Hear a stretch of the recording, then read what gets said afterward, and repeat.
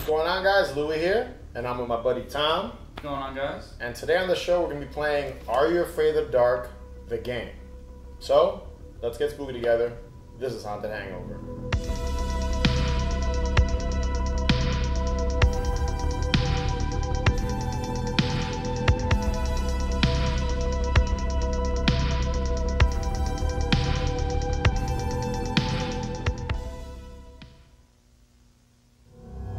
Released in 1995, Are You Afraid of the Dark, the game, allows you to become the newest member of the Midnight Society.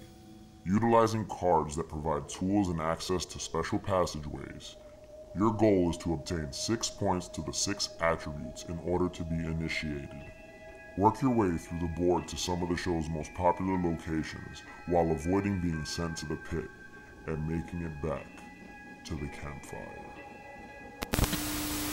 Alright, so Louie, this game, as said on the box, is meant for 8 and up. Yeah. But it's still targeted at a kid audience. This course. game came out in 1995. It is. It's an old game. At the peak of the show. This isn't, by the way, this isn't a game that you can find like in Toys R Us. Well, Toys R Us is gone too. This isn't a game you can just easily find on like Amazon. You could find it on eBay, but again, it is, what, 25 years old or something? Yeah. Like that? Yeah, at this point. It's an antique buy. But the funny thing is, if I did try to play this when I was 8 years old, I would have given up. Yeah, that's the thing. It's both simple and complicated Yeah. at the same time. Yeah. The idea is simple. Get as many values and get to the back to the campsite. Yeah. But then there's maybe too simple of instructions that leaves a lot for interpretation.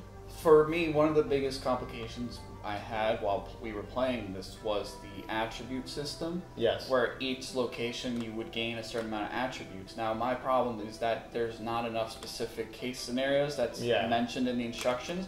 So if you have 4 attributes for knowledge, which is one of the attributes in the game, if you need to get to 6, if you land on somewhere that has 3, can you not get that 3? Or is it okay to go over 6 and just say that now you have 6? Like, you know what I mean? That was the rule we made. That right? we accepted it because we knew that if we made it so strict that you have to match 6 and have to roll for it, the game would take forever. Honestly, looking back at it, like let's say we were 8 years old or we were kids, you would have to make that the rule, that you can roll higher and get that number and get the points and get the values. But I think, honestly, if we played now as adults and we wanted to extend the game, we could make it that strict and have that rule. I would do it, you know, if you wanted to extend the gameplay.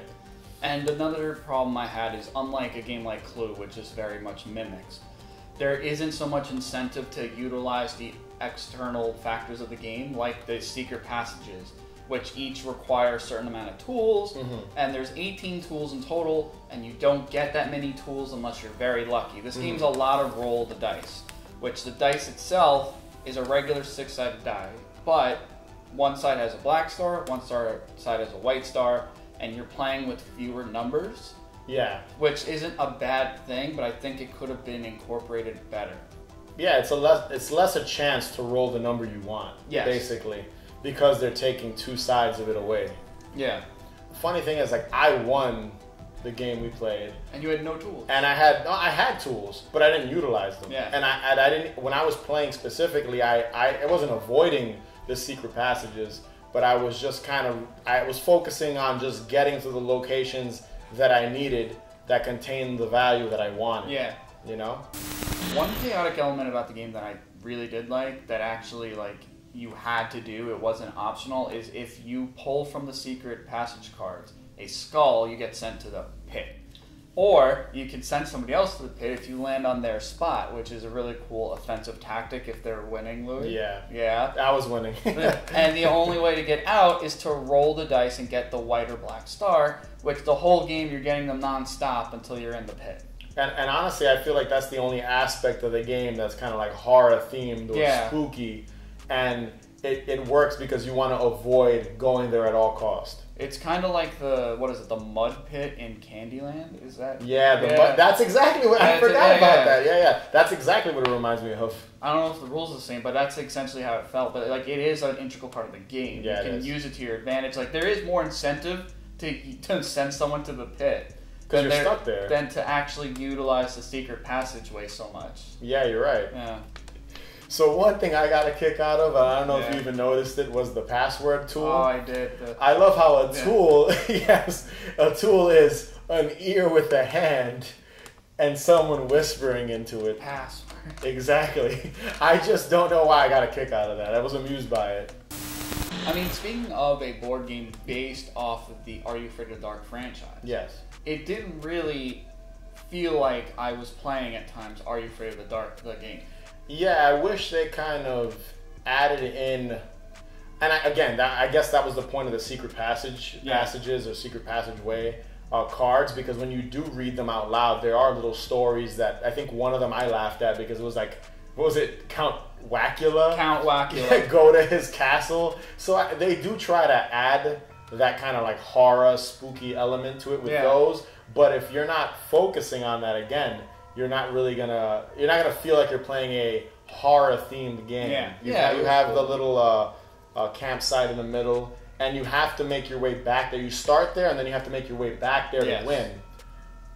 And all the locations, I think they even have like Zeebo's haunted attraction or haunted house, which is Zeebo's one of the stories with the clown. Yeah. So there are references throughout the entire board. I wish that they maybe had the board itself was a little more creative, like had little, maybe like actually have houses that you can go in and out of, you know, and because I know other board games that have that feature and they include that. Yeah. But with this one, it was a little more just kind of flat and boring. Mm-hmm. Now the gameplay itself was fun. Yeah, it was fun. But it didn't need it being Are You Afraid of the Dark didn't matter. Yeah. All right, Tom. So what do you give Are You Afraid of the Dark the game? Well, to be honest, I had fun. We had a good time playing, but there was just too many loose ends in the instructions, and the game was kind of in the air. And really, if you just wanted to sit in one spot and try to collect as many attribute points as possible, that's really that's how you won the game. I mean, it's not a bad thing. It's just there's no incentive to do a lot more of the more chaotic things unless it's the pit. Of course. Yeah. So for me, I have to give it 2. I had a good time playing it. It's an Are You Afraid of the Dark game, so I can't hate on it too much. Yeah. I feel like if the game featured some more, just the actual board itself kind of had more elements that revolved around the show, I'd give it a higher, rating. But I had a good time with it, and I won the round we played. Mm-hmm. So I give Are You Afraid of the Dark the game 3 out of 5 pumpkins. Alright guys, so that's our review of Are You Afraid of the Dark the game. Be sure to subscribe, follow us on Instagram and Twitter at Haunted Hangover, and remember, the best cure for a hangover is more booze. Later guys.